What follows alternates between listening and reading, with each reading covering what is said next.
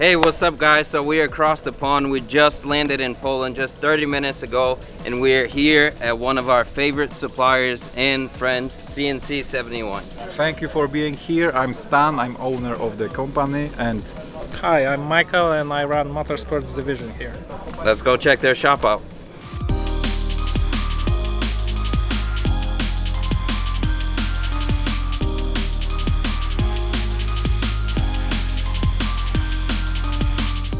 okay guys, so we are in motorsport department and Michael will tell you a few words about what we are doing here. Let's go.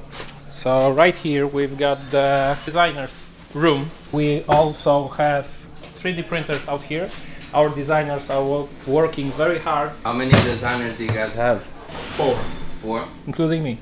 Including you? Yeah. Oh, same machine we have. The Bamboo Lab is the way to go printer right now because it just goes. It doesn't stop. Alright, right here we've got 2 lifts, so we can put our new stuff to the cars, we can test them, see if we have enough clearance with everything. Guys are prepping E81 for the old race with our new Pro Kit, so you can like zoom here. And also this car is also equipped with our rear adjustable arms for now, but we are working on Pro Kit for the rear too.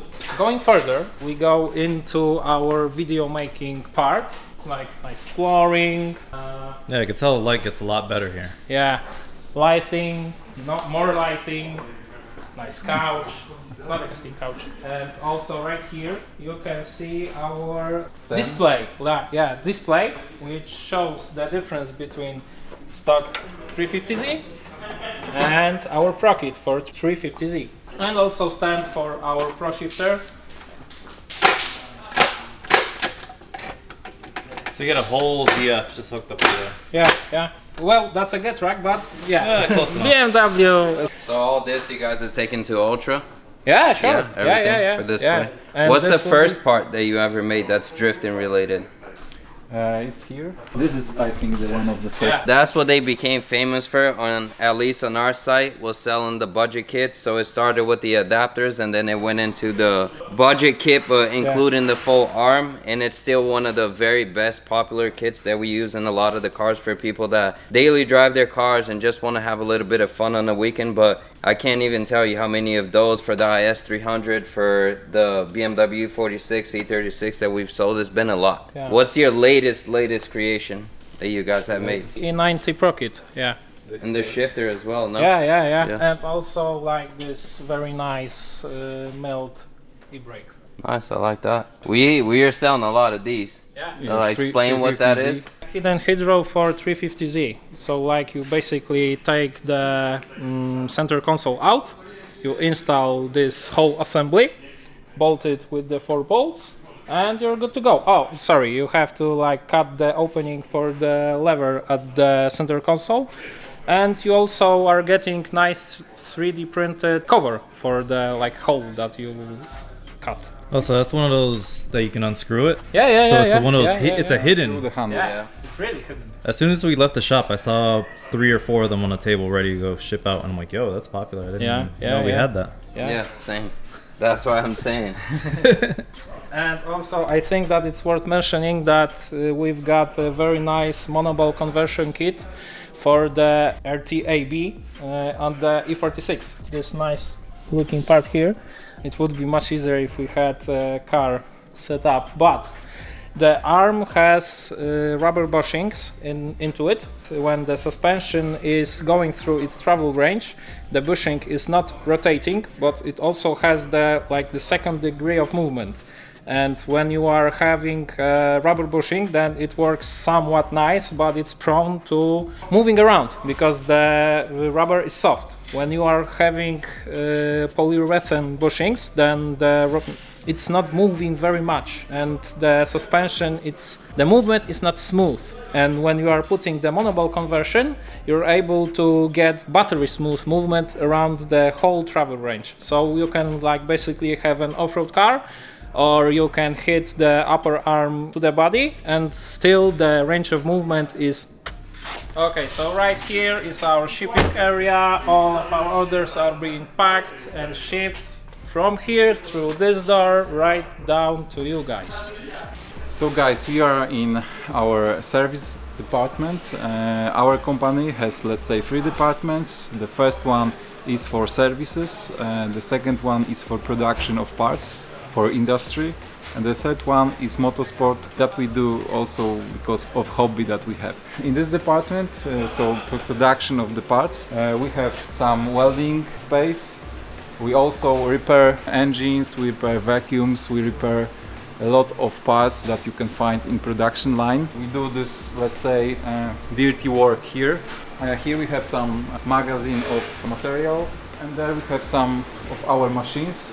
We started like 7 years ago with 2 machines, then 4 machines, and we explode, let's say. So we have 2 workshops. In the first workshop we have, let's say, similar setup of machines.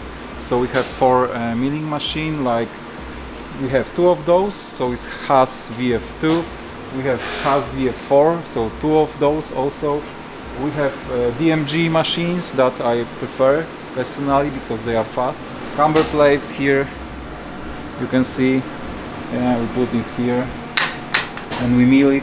3-axis machine. Yeah, we have 5-axis machine, you can see here. The 5-axis, it rotates in every direction, so you can do the part with just only 2 mounts.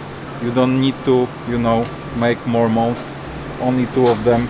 So another DMG is our workshops. We do the parts for industry, as I said, we do services, and motorsport is like one of the business areas that we explore, and yeah, having fun with it.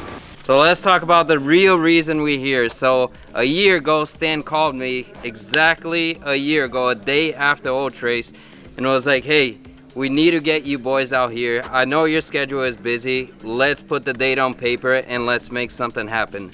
And he made it happen for us. He built us 2 cars as fast as he could for us to have an amazing time. One of the cars me and Colette are gonna drive. The other car Adam is gonna drive. He was supposed to be here today. His flight got canceled. Our flight got canceled. We took the red eye. We flew to Tampa. We did everything we needed to do so we could be here today because they're having a hangout. They're doing a cookout for us. So we had to make it happen. So me, Joel, we got no sleep. We have red eyes and no sleep, but we're here and ready to have some fun. So tell us about the car. What's this? What car is this? All right, so as you can see, it's a very basic spec BMW E46 compact. It was like a 1.8 liter engine at the beginning. Now it's M54 B25.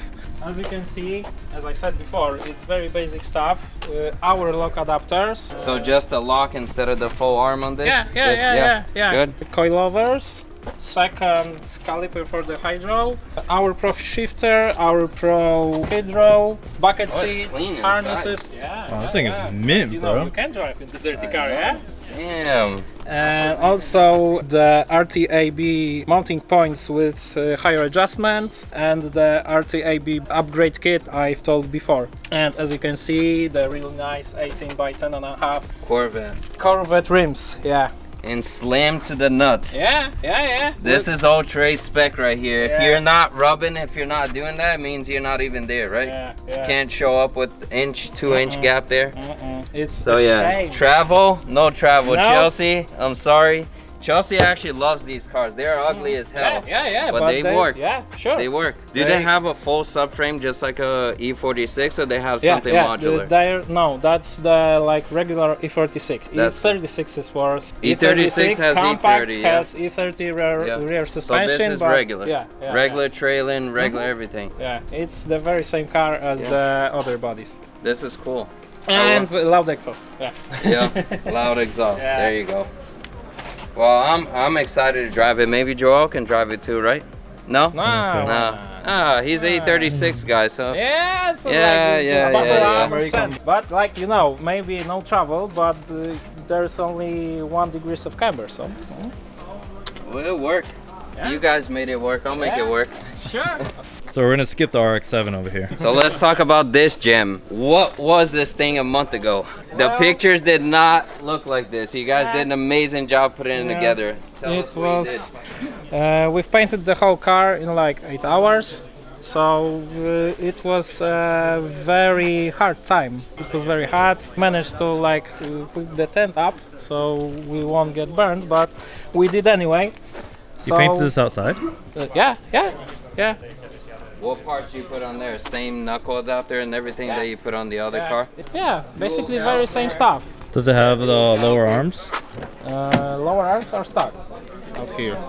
Only the lock adapters, camber plates, bucket seats, harness, wheel, hydro, and second caliper at the back.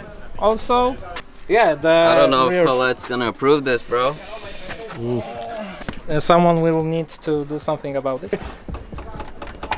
Tight.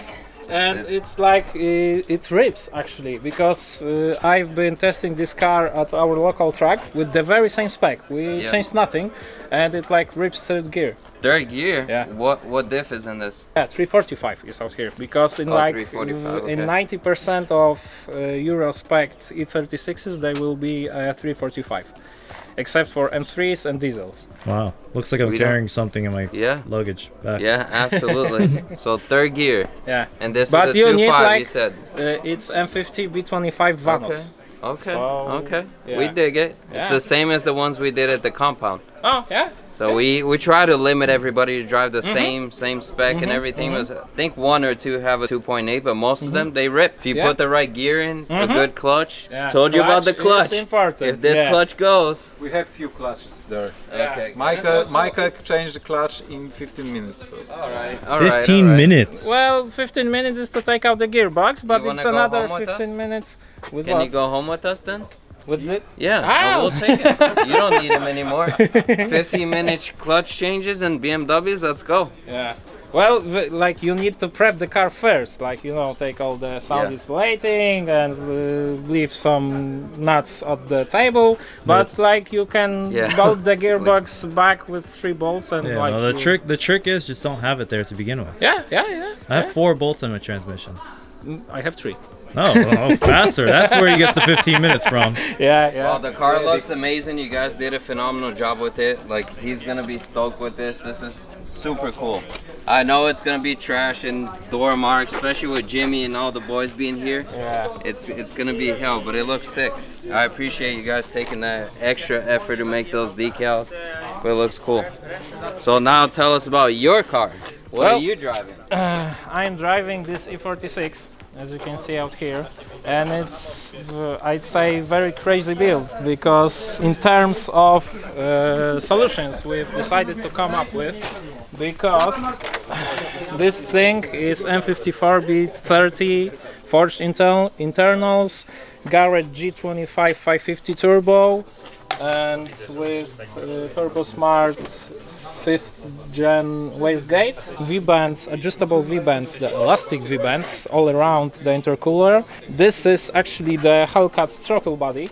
Hellcat. I was wondering why that's like 105 millimeter on there. Yeah. That's what it is? Yeah. Oh my god. 105. This one is 100. Oh, okay. Okay. Yeah, but I saw that the guys in the US are like boring them out to bigger dimensions. As I said, forged internals, Lamborghini coil packs, 630 injectors, and the very crazy exhaust manifold, because the wastegate is actually next to the control arm and not like as close as possible to the turbo as you might build it. Also, the oil return line from the turbo is going not like into the front timing cover or into the oil pan, it goes all around the engine into the oil dipstick. Nice. And I've got the secondary pump to make sure that the oil will actually reach there. Yeah. And this intake, what brand is this? It's just a generic intake, China Boy? Yeah, China Boy, but I don't recommend this China Boy, because we've had to modify this part to even close the hood. And we've had to modify the fuel rail in order to fit back the stock parts. And There's a also part for you guys to make right there. yeah, I think Right? yeah, sure. 100. There's a lot of these engines in the US. We only know one that they make like manifolds and stuff like that. What's his name? Corey? So that's all custom stuff. He's the guy who specializes in M54 B30. Yeah. So he's the guy. So make manifolds. You'll sell them. Okay, to start up, we've got front full kit for this car. Our big adjustment camber plates. For the ECU, we've got Link Fury, and it takes care of everything in the car, even including the AC control.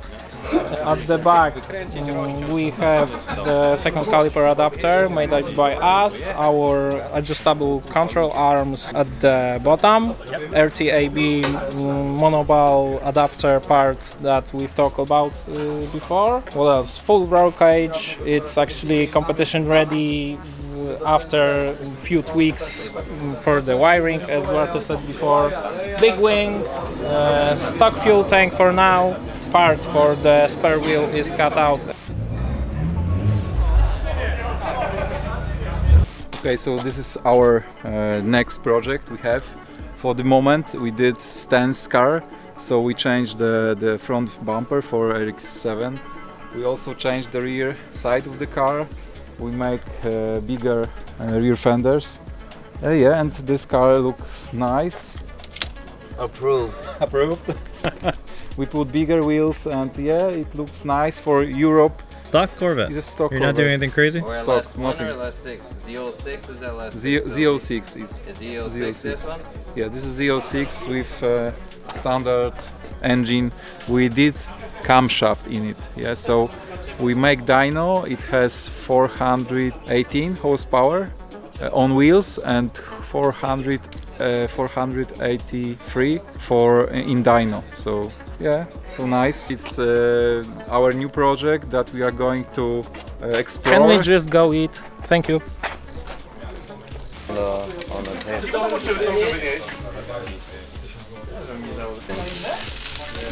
Boy, howdy, do I love these. Especially for you guys. Thank you. Thank you. All right, so Stan fed us, showed us his shop. I'm looking forward to this weekend. You guys are gonna be driving, and I'm gonna love seeing Duarte in E46 Ti and Adam in E36. I also would like to see it. And guys, thank you for coming. You spent 14 hours, 15 hours? Yeah, it was like about a whole day of travel, and we're exhausted. We're just gonna cut it short. You guys saw the shop. There's gonna be more where that came from. You're gonna see the Ultra Race events. There's gonna be show cars, drift cars, whole bunch of cool guys like this guy. So make sure to stay tuned and like, comment, subscribe. Thank you again. Thank you guys for coming and you for watching. Our boy, our Polish boy. Hello. Everything's just great. We're still good friends. Adam's actually gonna come back to America and help us out finishing some projects. He told me he has some exciting new products coming out. Big brain over here just coming out with new things all the time. Yeah, just want to give you guys an update on Adam since we're in Poland. This is where he was about, what, you were 3 miles away? Yeah, something like that. Real close. So he drove his nice little GR86 over. It's good seeing you, bro. Yeah, it's good seeing you too. I'm sorry there's no Chick-fil-A's in Poland. What can you do?